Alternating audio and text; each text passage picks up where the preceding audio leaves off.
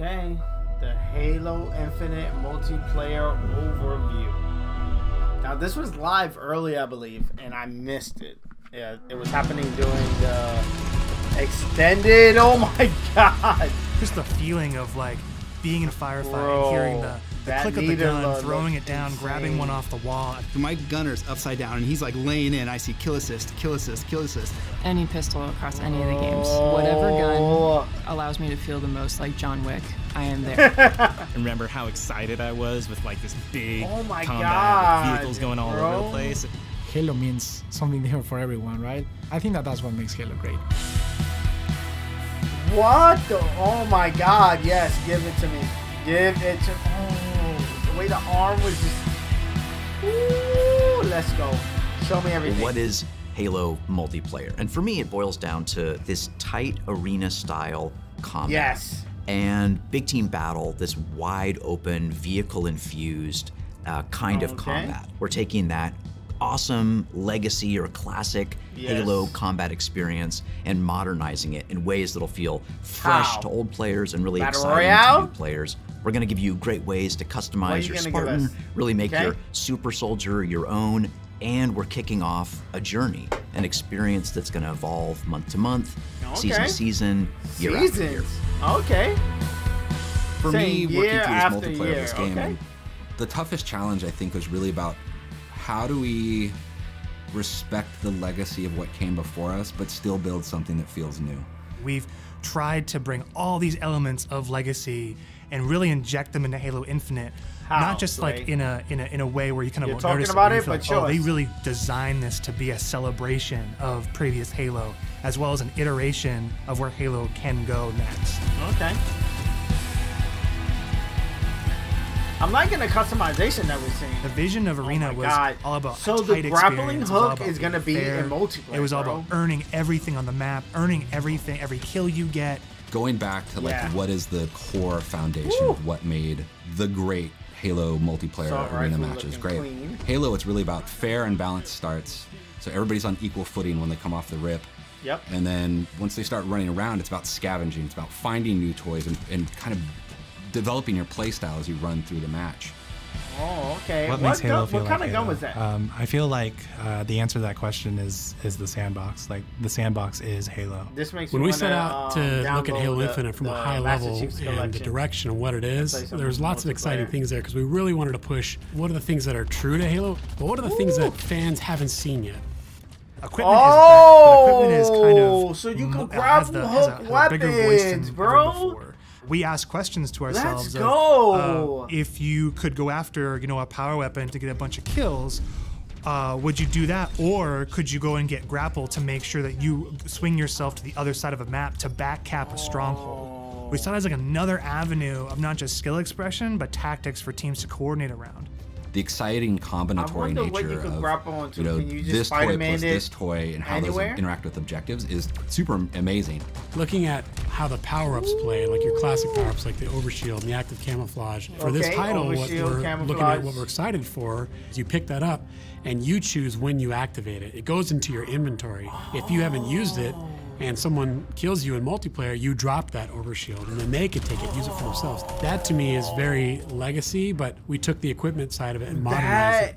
When it comes to the vehicles, we went in and decided to invest a lot in the systems. Like an invincible, when I take damage in my Warthog, when you want my wheels can get blown off, my hood can get blown off. There's different aspects of the vehicle that change how my vehicle handles now. And that's something that's brand new. The other thing we added to that is like this doomsday mechanic. So when you hit this threshold, the vehicle catches fire, and it's very much, you've got a certain amount of health or a certain amount of time, and you gotta choose what you wanna do with the last minutes of this vehicle. We've got a cousin of the Warthog, which is the Razorback. The back has this like multi-storage compartment that you can put a lot of stuff into. So if you want to put like detached turrets, power weapons, fusion coils, objectives, and that is what's really making the Razorback kick a lot of butt in MP and campaign. The Razorback. The levels define pace for the game, how frantic it is, and they define that iconic fantasy for players as they're entering that match. What do they want to do? What type of experience are they hoping to have? What kind of combat, what kind of dance floor is there available to have that combat? What kind of dance? Yes, it is the dance.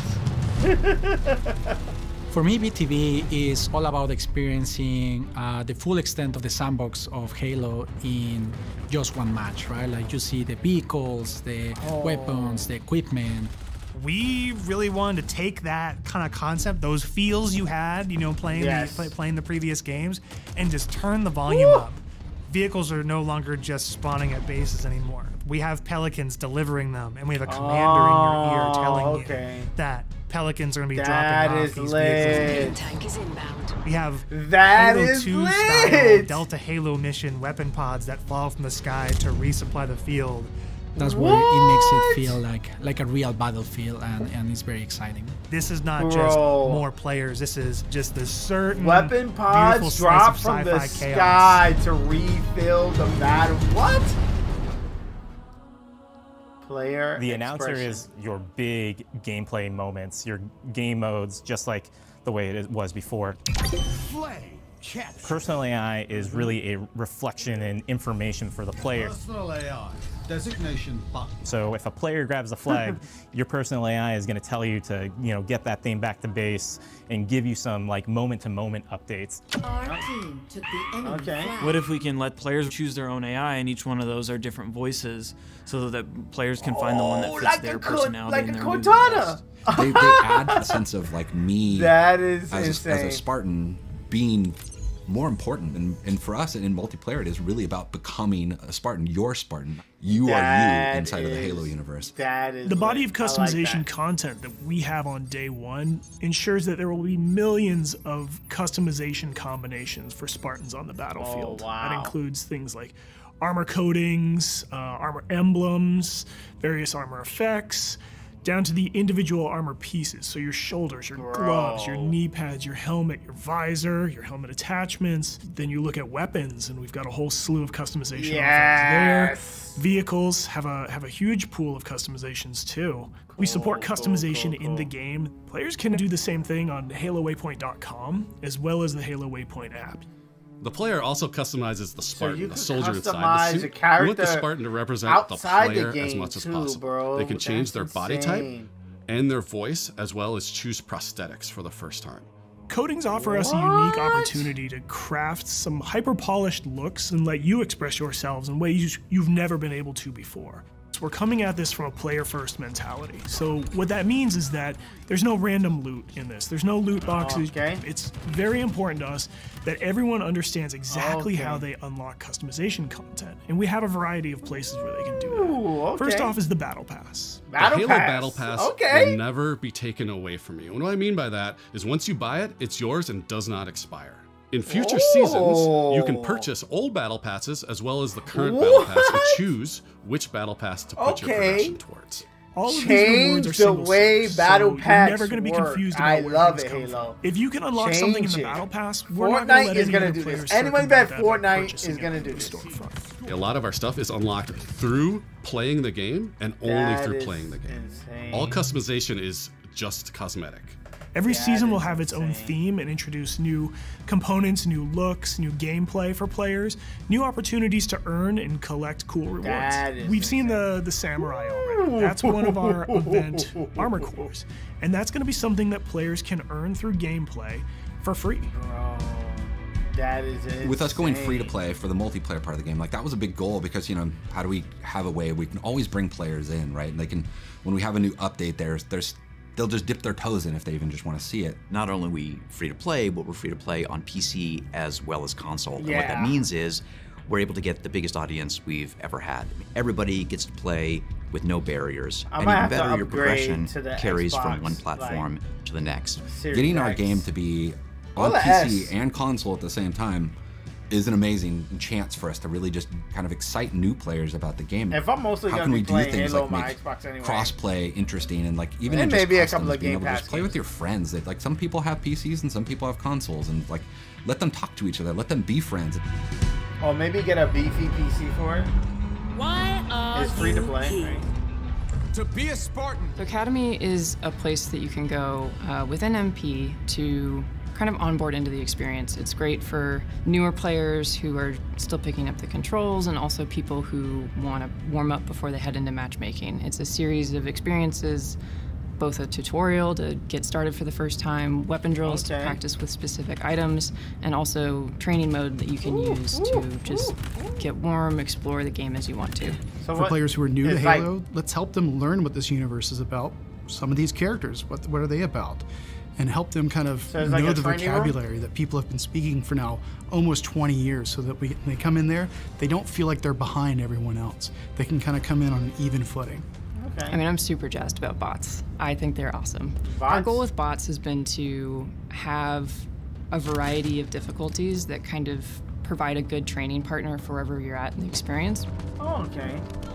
So just computer players. Partnering with our players on the road to launch and after launch is absolutely critical. Something to go crazy with. And Halo's always been about the community conversation. We want to make sure we hear our players, make changes where we can based on that feedback, make sure the game is ready for launch, and then even beyond launch. What I'm genuinely excited about is taking the game out of our hands and putting it into the community's hands.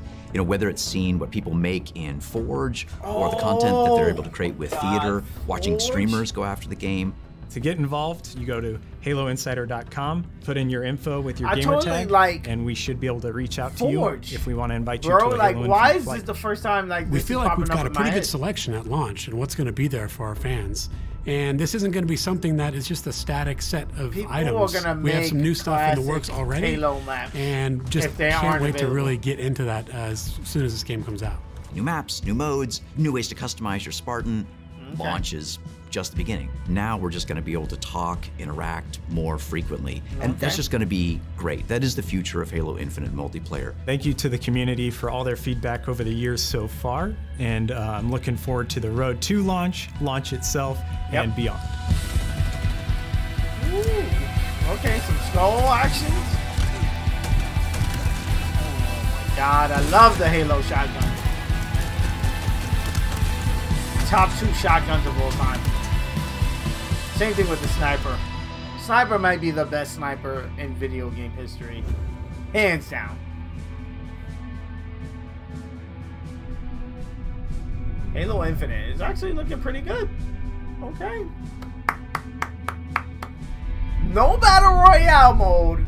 However, the multiplayer looks juicy. It does look meaty. It does look meaty. I give it that. Thank you for making it to the end of this video. If you're not a subscriber and you made it this far, hit that subscribe button. You know you want to. Join the family, ring the bell so you can be notified on the next time I drop one of my videos, as well as hit the like button on this video so it could be recommended so more people can check it out, so we can have more people join in the family. If you want to keep up with me on other social media platforms such as Twitter, Instagram, or TikTok or whatever, I'm DaddyGamerFred on all of those. Again, DaddyGamerFred. You'll be able to find all those links in the description of this video and the pinned tweet comment on my Twitter. Also, on all of my videos, I do answer all comments. So again, if you just want to chat it up about the video or anything, just hit me up in the comment section below. I take time out of my day and literally answer to all the comments that you guys leave me, and I love it. And again, let's have that conversation down there. Here are a couple of suggested videos that you guys should check out that may be of your interest. I am a variety channel. I do tons of stuff, tons of Pokemon, but tons of other stuff as well. So dive into these videos. Peace. I love you guys. I'm gonna see you guys on the next one.